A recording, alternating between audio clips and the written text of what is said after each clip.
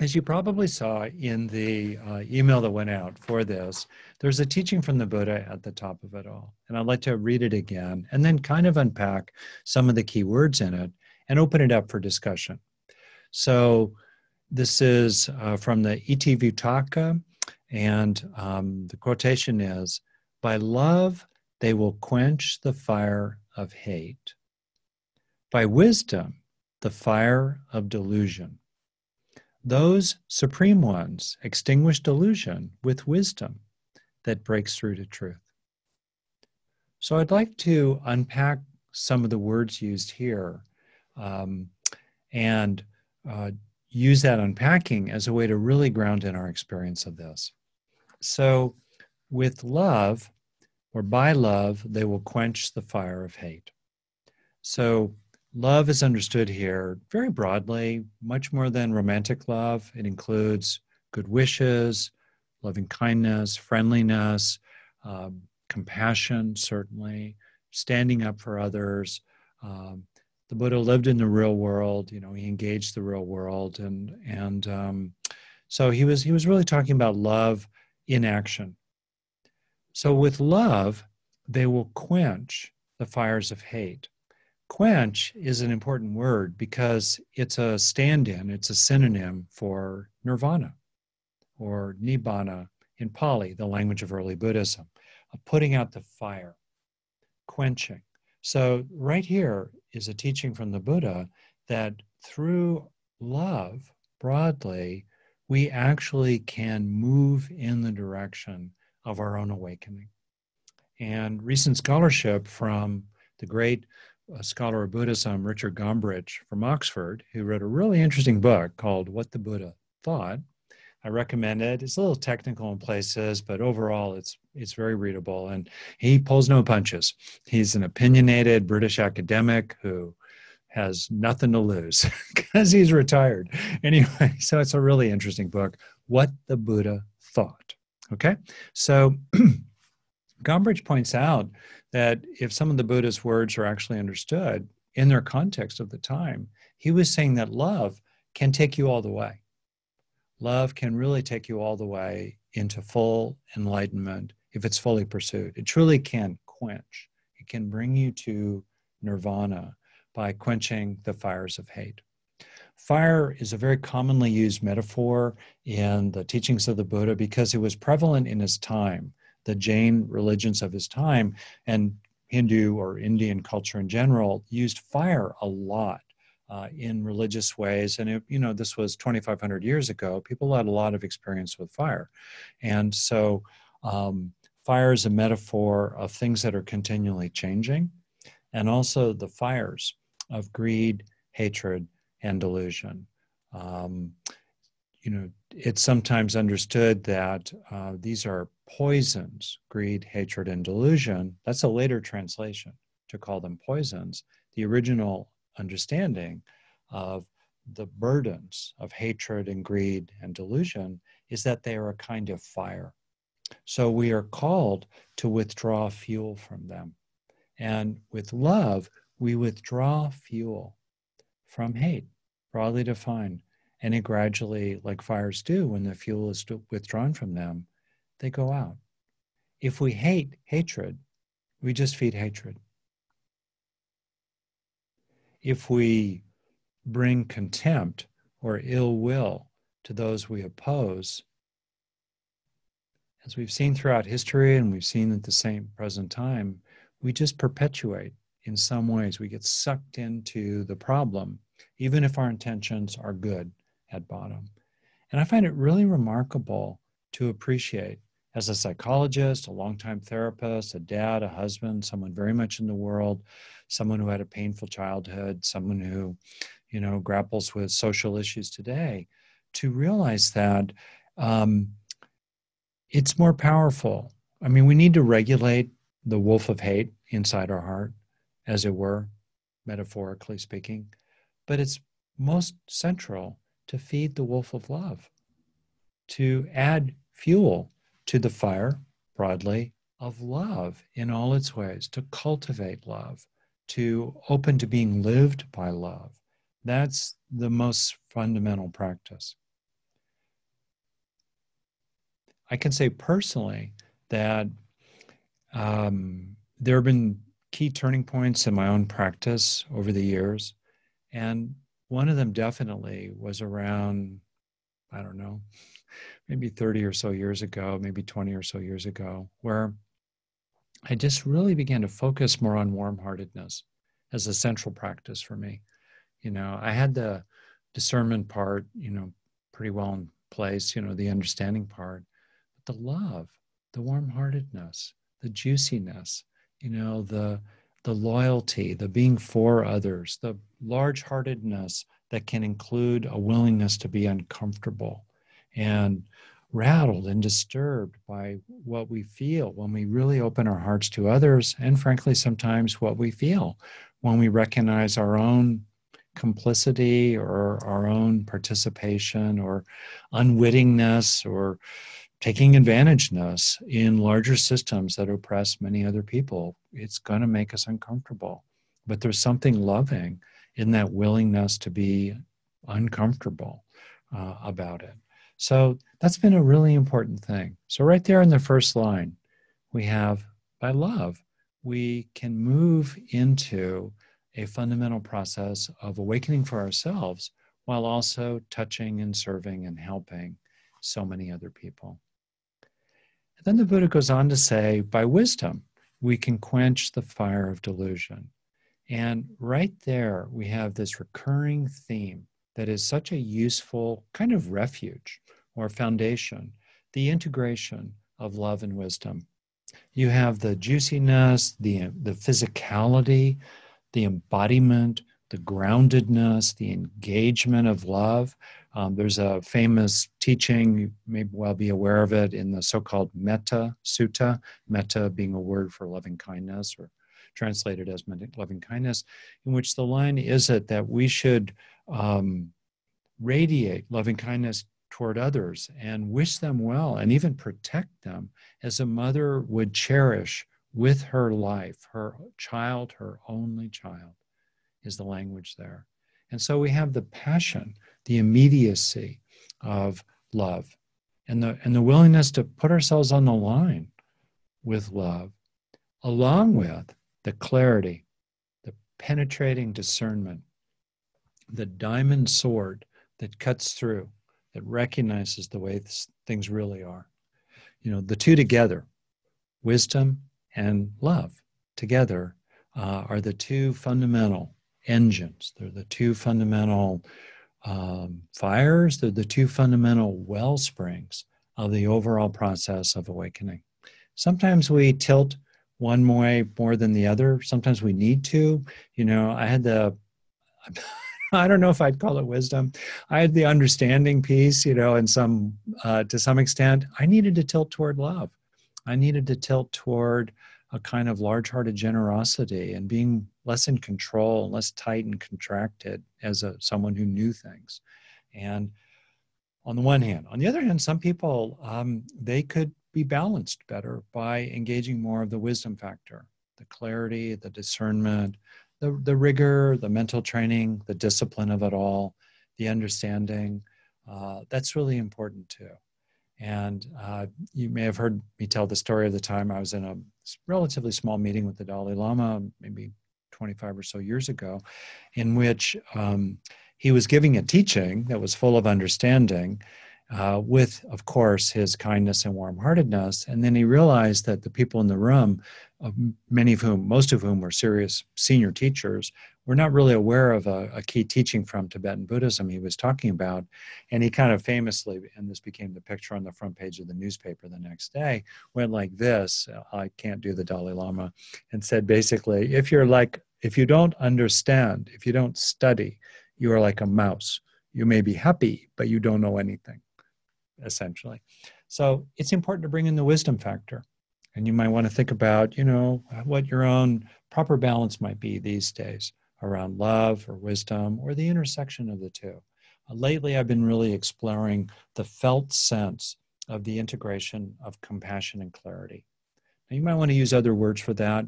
There's kind of a feeling that happens when we use certain words, find your own words. For me, when I go clarity, compassion, the two together, There's something that really works for me about that. You know, the clarity, the openness.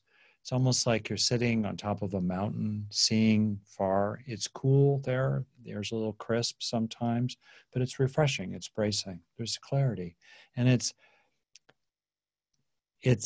while we are fallible, the clarity has a sense of, this is how it is.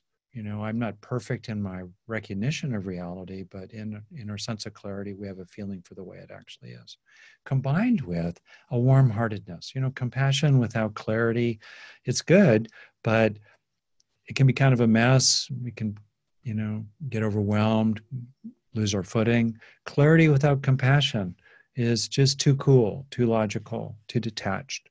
The two together have a particular power. So you might want to think about the application of this in particular relationships. How do clarity and compassion come together for you in important relationships? Okay, so we have wisdom and love together. The jewel and the lotus is the traditional metaphor. And which is which has actually gone back and forth historically in the iconography of Buddhism. And I kind of like thinking about love as the jewel. You know, we kind of would tend to think of it as, oh, that's the wisdom part. But actually, traditionally, the jewel was understood to be love in the lotus of wisdom. A lotus that is grounded in the real, in the way it really is. There's a Zen saying, no mud, no lotus. Our wisdom can grow out of the mud of our own real life. So either way, you know, you're just playing with it either way, but the wisdom, the lotus and the jewel together. Okay, wisdom and love. And then the Buddha continues. He talks about the supreme ones, which is really a way of translating. I don't particularly care for the word supreme there. Different people translate it in different ways. It's basically those who really, really go all the way and who really, really fulfill the path of awakening. So those supreme ones extinguish delusion with wisdom that breaks through to truth. So there's a sense of aspiration here, that we have a chance in our practice, yes, to be a little calmer, be a little nicer, get through the day with a little less friction, a little less sorrow and woe. That's great. You know, that's really good. And is that it? Is that the whole of your practice? Is that the whole point? Or along the way, through the love we bring into this breath, for the wisdom we also bring into this breath, again and again, can we gradually shed our own afflictions?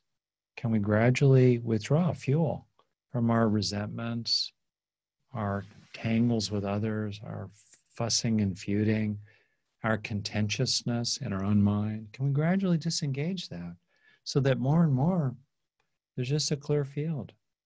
It's basically awareness and love. There's wisdom and love, pretty much, and then appropriate action, breath after breath, chopping wood, carrying water, in the Zen saying, breath after breath. You know, famous Zen kind of saying, what is Zen? Someone asked. And the response from the teacher was, after eating, clean your bowl.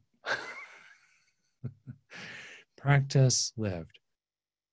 But still, with a feeling for the ultimate aspiration. Why not? Why not? We may not get all the way. I don't know if I'm going to get all the way in this life.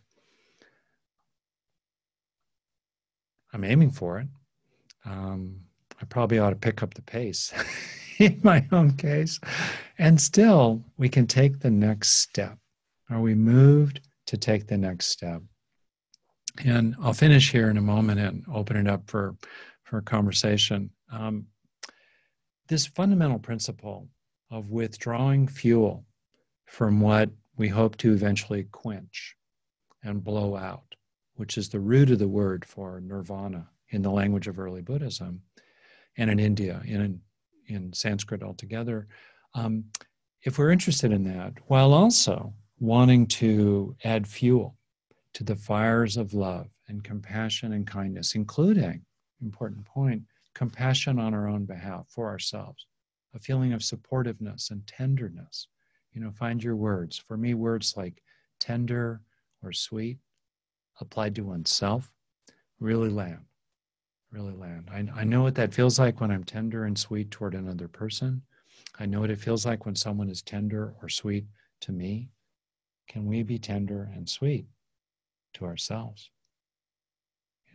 Can we lean in to ourselves much as we would lean into others? That's included in the field of love. And so when we engage this practice, as I finish here, withdrawing fuel from that which we just want to disengage from.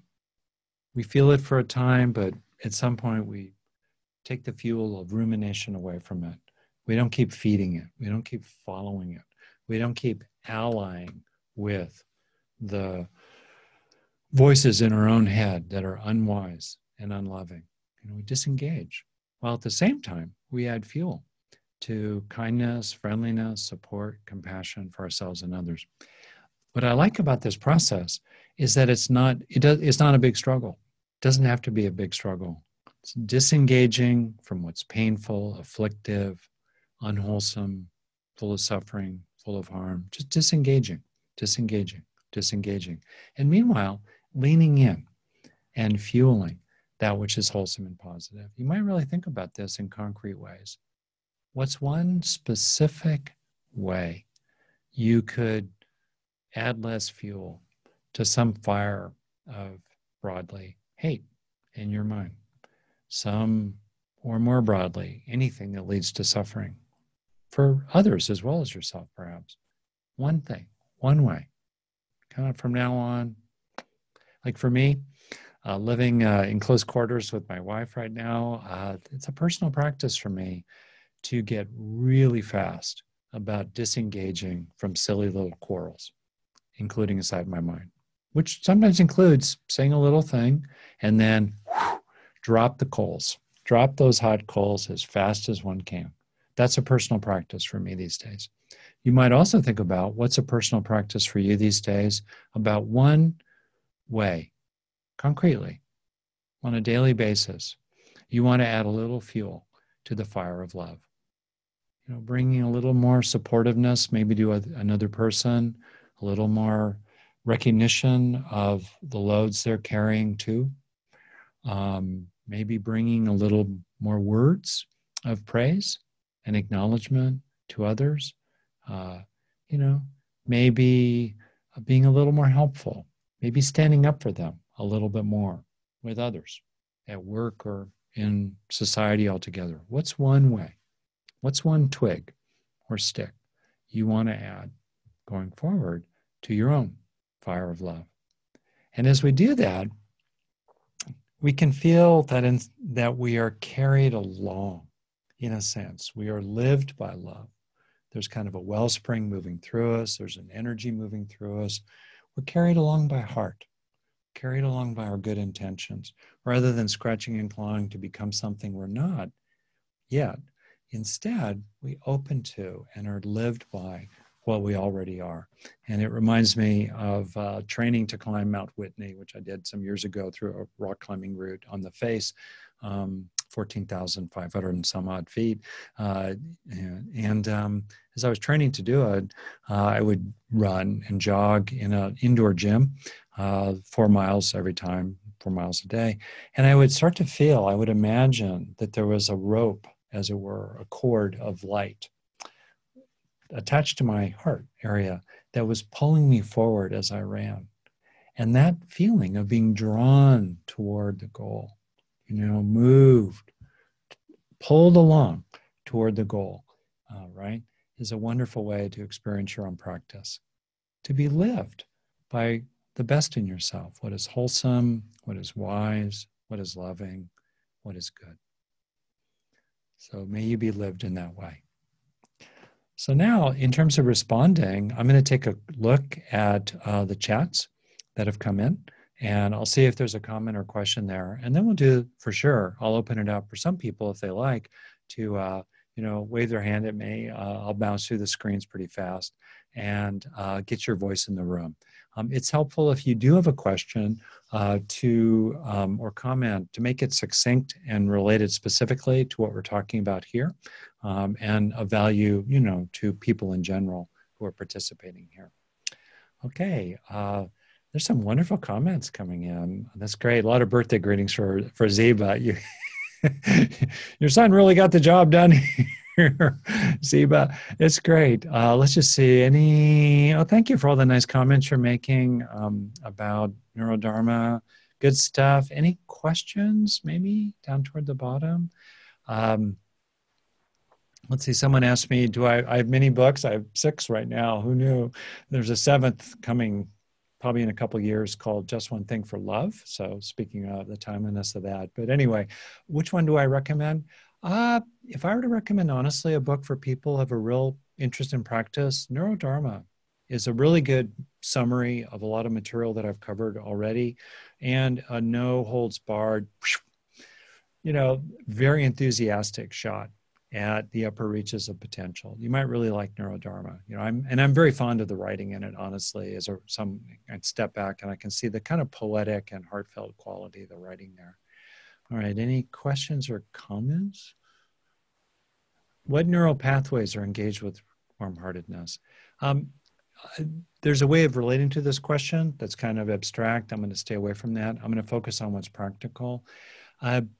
We are an enormously social animal. I mean, if you think about attachment in childhood and so much that's involved with that, we're kind of hardwired in many ways to be loving and emotionally available for other people. So why then, someone reasonably asks, are we so horrible to each other so often, right? It's really a deep teaching. And I think the fundamental takeaway from that is that we're designed to cooperate with us, but to fear and mistrust and be casual about aggressing upon those who are considered to be them. This is, the result of the evolution of the 2 wolves in our heart, or more broadly, what it's like to evolve as hunter-gatherers who mainly live in small bands, 40, 50 people, sometimes cooperating with others, but a lot of violence and terrible things between bands. So we have these capacities within us. For me, the takeaway is to appreciate that who we are mainly at heart is grounded in the fact that we lived mainly with others in our band. So the wolf of love, our cooperative inclinations and related capacities for empathy, attachment, bonding, altruism, and love are really, really central to us when we're not threatened, when we don't feel threatened by the other tribe coming over the hill. And then we have a very powerful tendency to do whatever we need to do to deal with them. So as soon as we start making the distinction between us and them, the wolf of hate starts looking around. And as soon as we start believing or feeling that we are mistreated by them, or we are desperate in our own tribe, our own band, then the wolf of hate really starts looking for someone to bite. So these are strong tendencies in us, and there's a lot of underlying hormonal processes and neurochemistry. For example, anger, of all the so-called negative emotions, is the only one that feels rewarding and has reward processes of dopamine essentially associated with it. That's why we have to be very careful about anger. People don't like feeling ashamed or sad or anxious. In the first rush of anger, it feels really pretty darn good. The Buddha's metaphor for anger is, it has a honeyed tip and a poisoned barb. So we have to be particularly careful about that. And that's why also I think it's very useful, and there's a lot of research on this, that we can cultivate the neural circuitry and the hormonal processes involving oxytocin and natural opioids and other factors that enable us to rest stably in a lovingness, even as we deal with others that we're in conflict with, or even as we pursue justice. We can stay rested in the feeling of love and strengthen it. One beautiful way to do that is to tune into the area of the heart as you breathe. Another support for that is to feel that you can be grounded in your own intactness and all rightness, even as you're dealing in conflict, because it's when we feel very threatened that it's very difficult to sustain that feeling of love. So to kind of help oneself feel okay and grounded authentically, always authentically, then that enables us to not have fear and anger hijack our natural lovingness. You see, it's kind of like feeling like a deeply rooted tree. You can become more open to the winds blowing through you. Okay. So I want to see if there's any people who maybe have a question or comment. I'm going to bounce through and see if you have a hand raised. Any hands raised? Anybody want to say anything? Yeah? Great. I see Dorothy. Dorothy, I'm unmuting you. Dorothy W. Hi, thank you, Rick. So I have a practical question just to follow on what you were saying. Yeah. I feel like for me, I've been making strides in staying grounded and balanced and warm-hearted, and I definitely, that's like a go-to tool that I tell myself when I'm not in the moment. Mm. And then what I'm finding is that there are particular people, and sometimes they even admit it, like they're goading me Oh, yeah. to like, because I think it's scary to them perhaps to see me change. And so it's like I've seen that recognition sometimes when they're like, oh good, you're still fiery, you know? And then also if I stay really grounded, and this hurts even more, I think, is I get this reflection that like, oh, you must think you're better than I am because you've been practicing all this. And I just fall for it. So how in like that very practical kind of moment, and perhaps it's totally imagined in my head, but it feels real that I'm getting um I don't know, there's an actual goading or name calling. Wow, there's so much. Thank you so much, Dorothy. Really, there's so much in that, right? Um, and I think, I'm seeing other people just, clap or nod or agree. Yeah. So, a couple things here. I don't know, all the particulars and all. Just offer a few things. One, as a longtime therapist, there's this idea of systems that have a certain equilibrium, family systems or social systems, you could say, or even in a couple, and they tend to want to maintain their equilibrium. So I think of it a little bit like a mobile in which are different parts just sitting there in kind of still air. Maybe there's a little bit of movement, but it's fundamentally in equilibrium. Then when one person changes, like you, other just forces in the system tend to resist that change and want to restore the old way of being, right? So recognizing that, I think, is a useful thing. It's kind of common humanity in a way, or it becomes more impersonal. You can kind of see it like that. You can also see the motives in other people deep down, and I think that's really useful. That's where the clarity comes in part. We know we can't read people's minds, but still we can start to recognize what their true intentions are, or more exactly, what the sort of summation of their intentions are. Even if their intentions, they have multiple intentions that pull them in a different direction. If you want to observe what people really want, observe what they do. Bottom line. Clearly, what you want is to practice and make room for your fieriness. That's cool.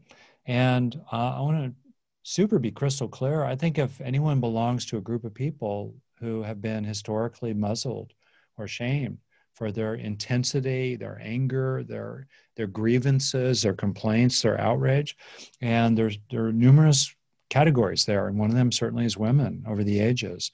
I think it's especially important, especially for people like me, kind of a older white guy in a position of authority, to be crystal clear that in no way, shape, or form am I trying to, aid or abet that silencing. And sometimes we're kind of messy in the beginning.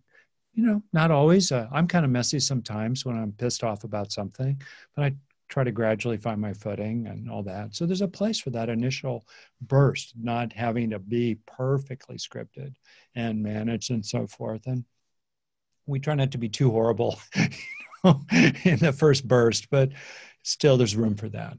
Okay, so we start to see the intentions of others, and we start to recognize over time where they're really coming from, and that's part of clarity. And then we decide what to do. Sometimes we try to reach out to them and ask them to stop doing certain things, or to be more supportive, or to use different words, because the words they're using are landing hard, understandably.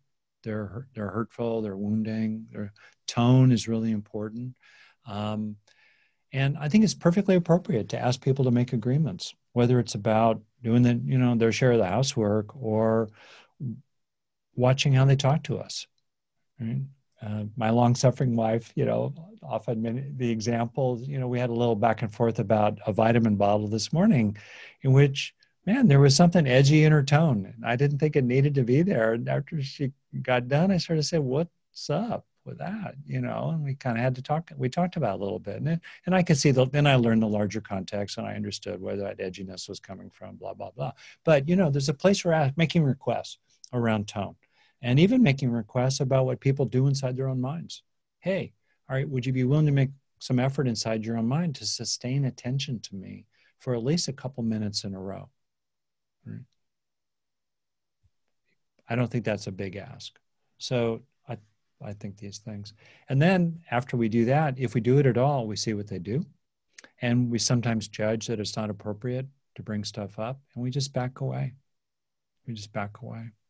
And there are ways to help yourself do that, like imagining that you're looking at them through a wall of glass. They're there, you see them, but they're on the other side of it all. Maybe you have a sense, or you just kind of look at them and just think to yourself, wow, I wonder what it's like to be you, right? You have to be careful you don't slide into contempt, Well, I was going to jump in there. Yeah, please. I I'll sometimes, finish, yeah. I can hear the judgments start coming up of like, well, give them space, and they're less educated, they're this, they're that, and then I just feel like I'm slipping into judgment, and I'm getting further away from love. And so I don't know how to stay in understanding and not go to judgment. You know what I mean? Because that's a great question. super close. How do you do that? Yeah. So discernment doesn't mean we can judge. There's a place for values, right? But when it becomes hostile or contemptuous, that's where it's difficult. Do you have a feeling for the difference between discernment and hostility, or discernment and contempt?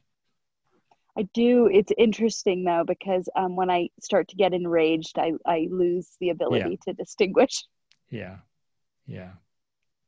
Long term, maybe I'll just finish helpful. on. Thank you. Oh, yeah, totally. And I bet you know this already. I'll just say it kind of for everybody, that at the end of the day, I really just observe like what it feels like to be with somebody. Do I feel bigger or smaller around them? Do I feel lifted up or weighted or pushed down? Like I can just say for me, I don't really know you from before particularly, but I feel supported by you. I feel a little bigger, a little more open, like there's a camaraderie here. And that's my bottom line, right? On the other hand, there's certain people you walk away and maybe they're all smiles, but somehow you just feel smaller when you walk away, or like you got to prove yourself more. That's kind of a clue. Yeah. Good stuff. And at the end of the day, they're going to do what they do. They have their own fate. One of the deep teachings of the Buddha, it's this paradox that we're completely interdependent. And at a ultimate level, there's just one, right? There's only one reality. On the other hand, we each have our own karmas. We each have our own fates. We can only practice for ourselves at the end of the day. I mean, only we can do our own practice. That's a better way to put it.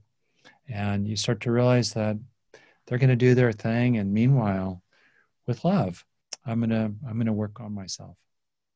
Yeah, I think that's the particular person I'm thinking of right now. I think that what makes me sad is that I feel like the root of the problem is actually they feel so small and so unlovable that there's these things that are thrown out because of that. And so I tend to be drawn in wanting to say, you are lovable, you are worthy, you are all these things. And then you're right. It's not work that I can do for that person. And I think just maybe loving from where I am and not getting drawn in, and then kind of slam back would Yeah. help. Yeah, I'll just observe, as I think about my experience of my teachers and their teachers, when I watch them interacting with other people, what you see is a fearlessness, like they're open, they're not scared, right? Their heart might be beating a little because the person is yelling at them from the other side of the room, maybe, but they're there. They're like a tree, right? Um, and then they say what they have to say, and then, to my amazement, they don't keep pounding on their point. They just say it. They just drop that communication in. It's from the heart. It's their truth. It's whatever it is. And the other person's going to do what they do. And then that's it.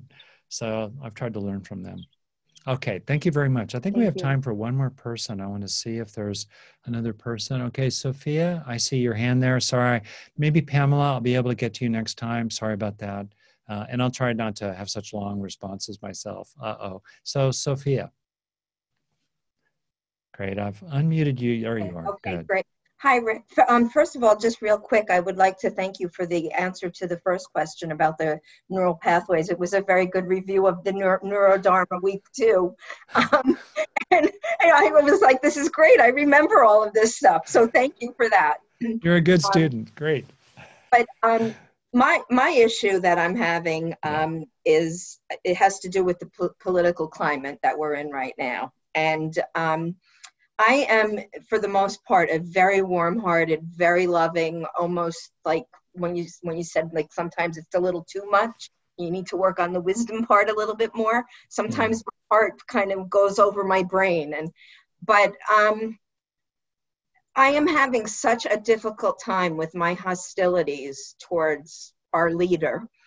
And I just am, like, I don't recognize myself in the feelings of hostility and just I can't even put into words the feelings that he stirs up in me. Yeah. And I actually read a comment that you had answered a question to somebody else on your website about, trying to think of him as what it must have been like as a child and the difficulties he may have faced about not measuring up and all of that. And I try so hard, and in my metta every night, he's my difficult person, and I try so hard. I don't know what to do, because I feel like that loving part of me just is so missing there. And I feel like it's making me deficient in some way. Yeah. Well, thank you, Sophia. I can see from the comments coming in on the chat that you're saying something for many, many people. And so I'll try to be succinct here, okay, just in the interest of time. It's a very deep question. Yeah. So first, to generalize it, on any side of the political aisle, or not about politics, about family, about neighbors, we can have extremely strong reactions to certain people, and we can feel very appropriately that they're doing bad things. We're appalled by them. We're outraged by them. And we can't believe it. We're stunned, all the rest of it. And sometimes we can see very conspicuous psychopathology, enormous narcissism, sociopathy, lack of impulse control, complete willingness to trample on others in various people.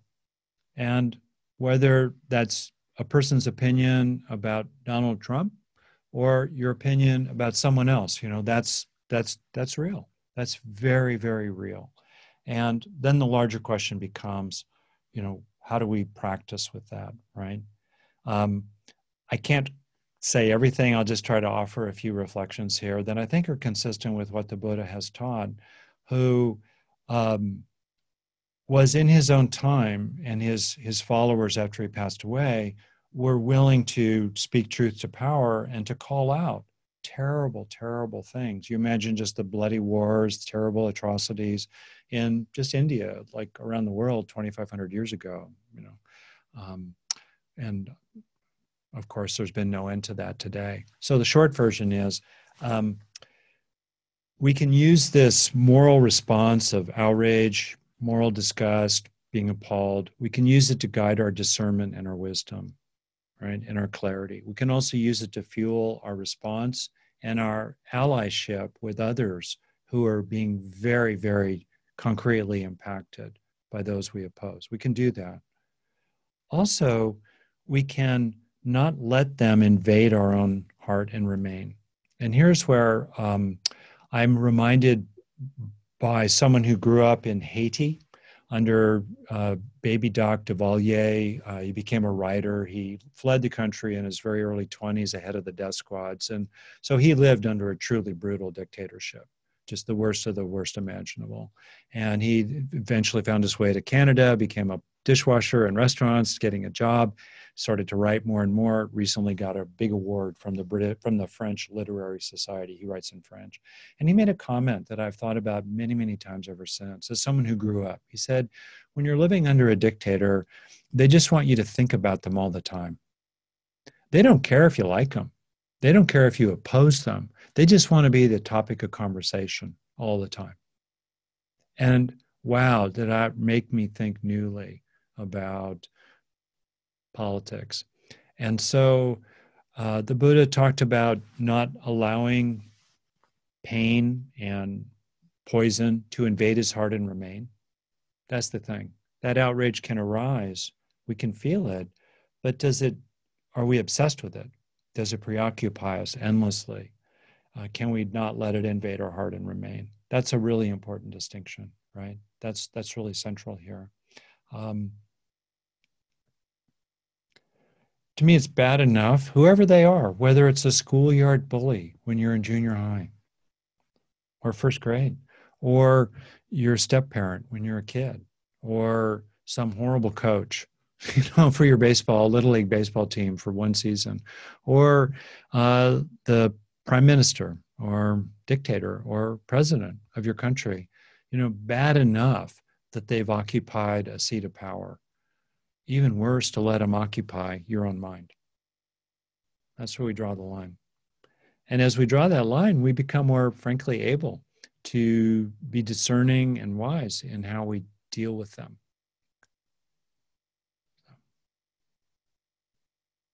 Yeah. Yeah.